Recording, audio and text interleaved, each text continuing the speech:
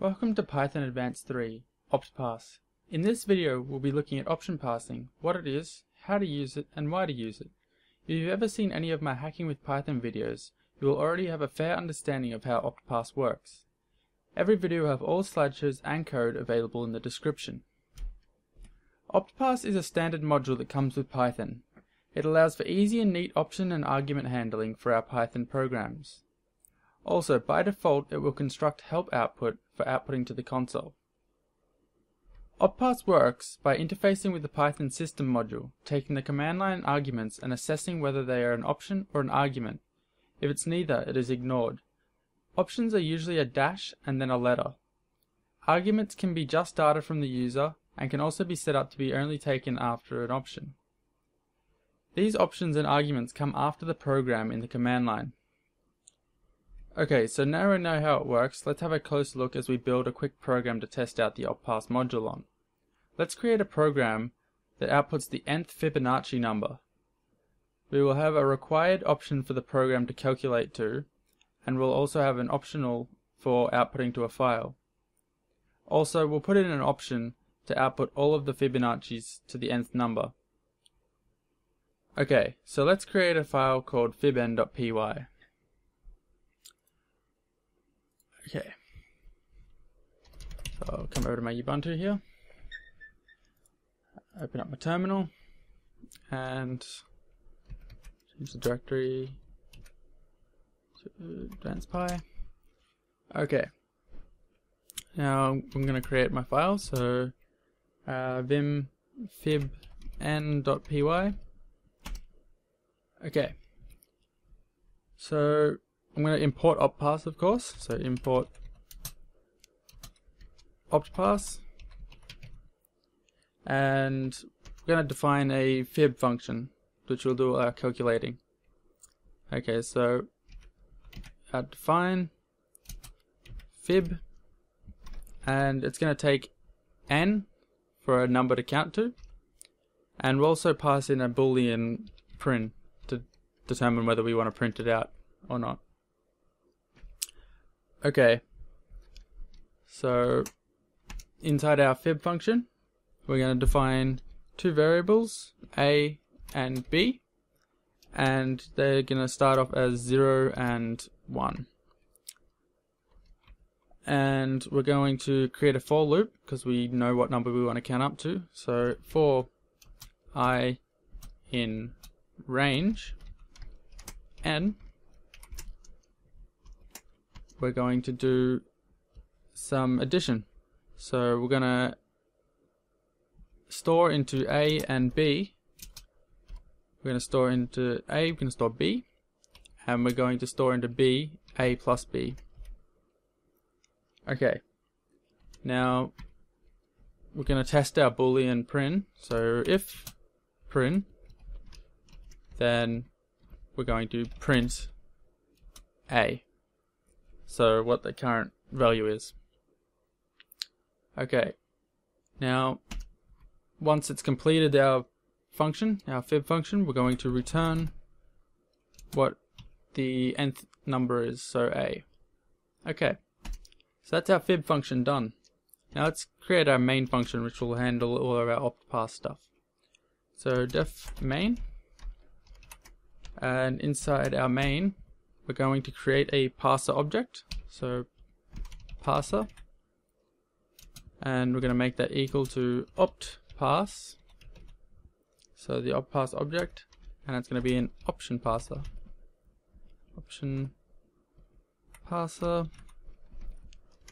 and we'll quickly create it what its usage is, so just in case they stuff it up when they're trying to use our program. So usage, and we'll use the keyword %prog, so it'll do the name of our program, and then close those quotes and do a +\, which allows us to go down to the next line, and we'll tab in, and we'll open up our quotes again and do -n, so the number, the fib number, so we'll do fib number,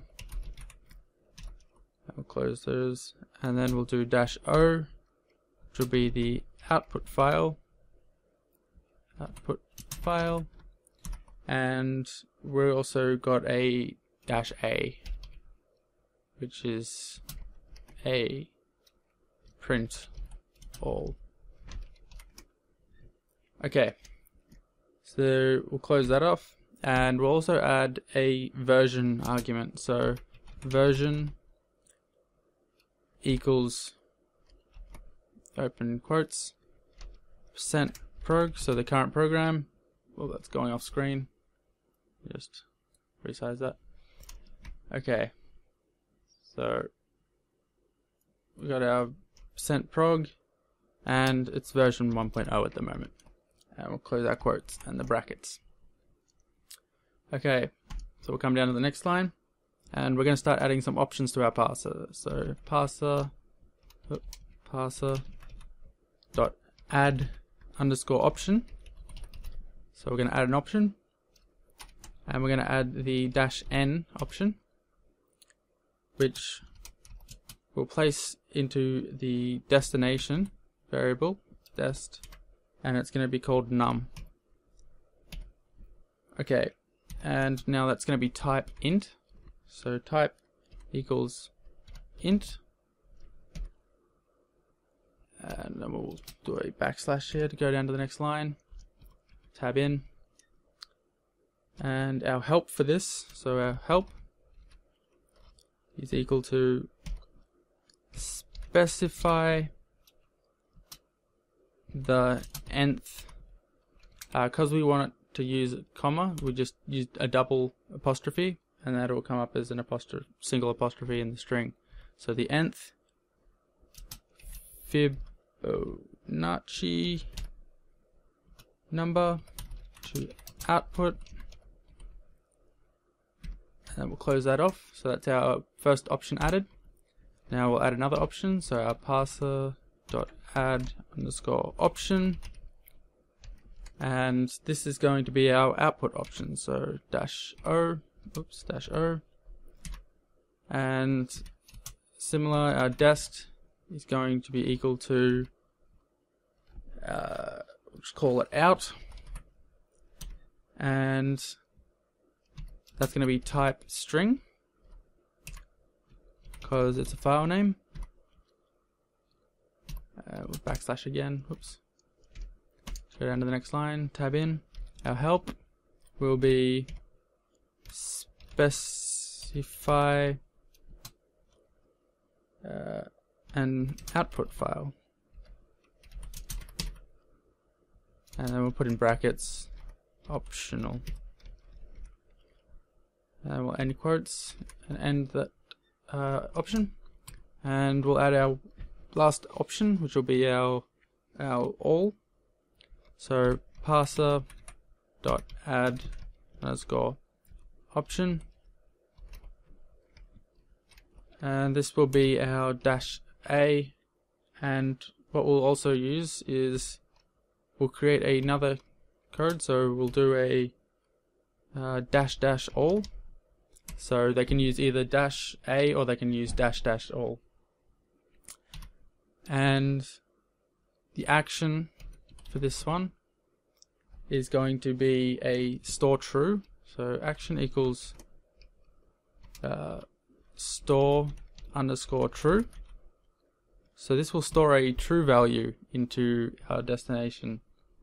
So our dest is going to be equal to prin, because that's the variable we want to put it in. So prin, and we'll go back a line. So we'll use our /, go down, and we're going to have a default, because just in case they don't put in a value, so they don't specify that they want to output all of them. So our default is going to equal false,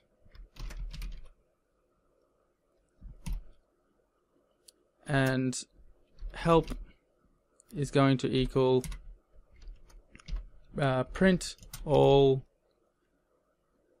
numbers up to n, and then we'll close off those quotes and we close our option. Okay, on the next line we're going to retrieve parser options now. So options and args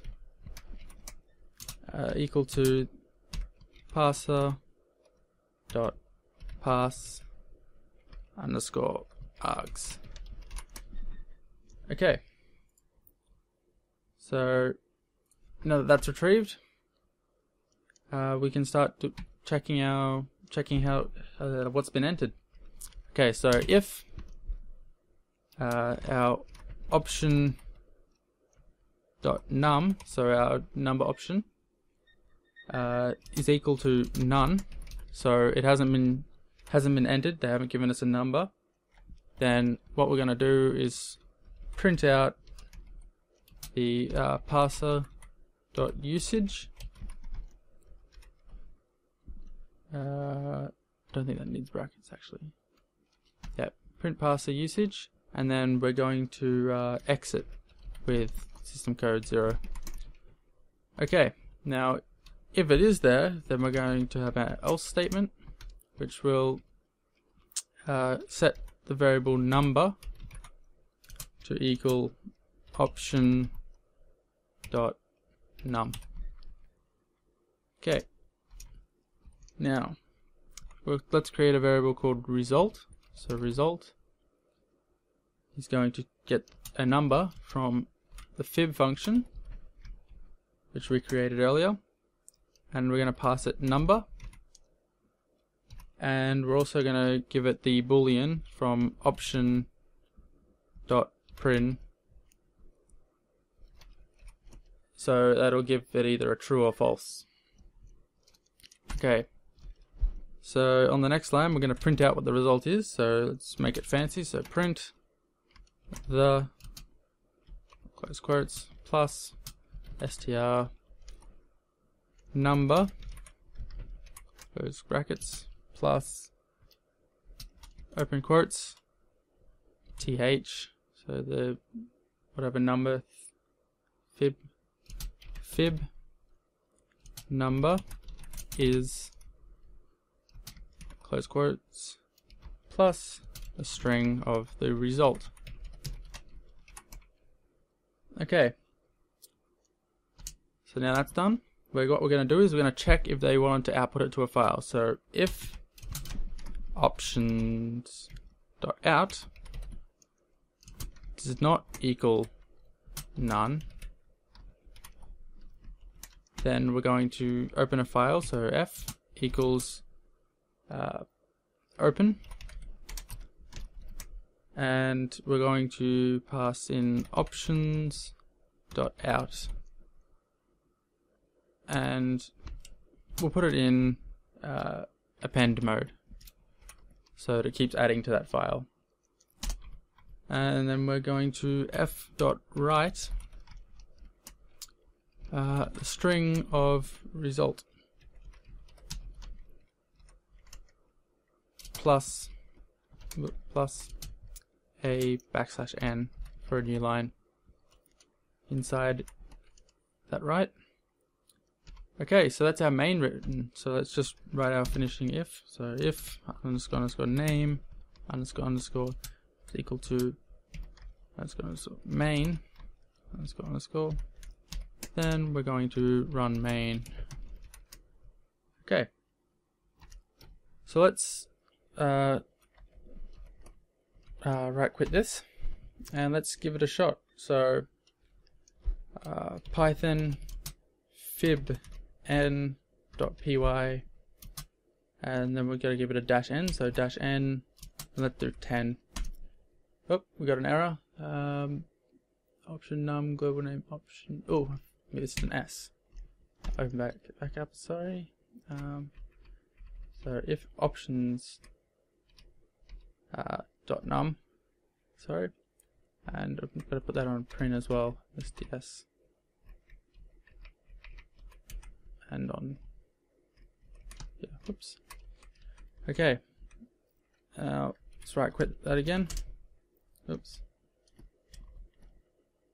Right quit. Let's try running it again. Okay, so the 10th Fibonacci number is 55. Let's try running it with something else like 20. The 20th fib number is 6,765. Okay, so let's try outputting it to a file. So let's do 10 again, but we'll do O to test.txt. So our program executed. Now we should be able to go vim test.txt, and we get the number 55 has been outputted to our file here. Okay, so let's leave this, and let's try running it this time without the output option, but we'll put the A option on to print out all of the numbers up to that. Okay, so we get 1, 1, 2, 3, 5, 8, 13, 21, 34, and 55. Okay, so that worked correctly. Let's try it with a higher number maybe. So we'll do our 20 as we did earlier, and there we go, we get all of the Fibonacci numbers up to 6,765. Okay, cool. Now, so why should we use this module? Well, Optparse is great for streamlining your program for professional use. It's easy to use and comes standard with Python, so it saves you time by constructing help and usage with simple expressions. Formats the help and usage for command line output. Overall, it allows us to make dynamic changes to our program operation by using simple options on execution. Some extra things to note about Optparse is that the module can be extended by making a subclass of Optparse and adding your own actions and inbuilt standard options. Creating your own help output and writing how the module deals with bad input. Though extending Optparse can be a little difficult, so most of the time it can be avoided by using the callback action.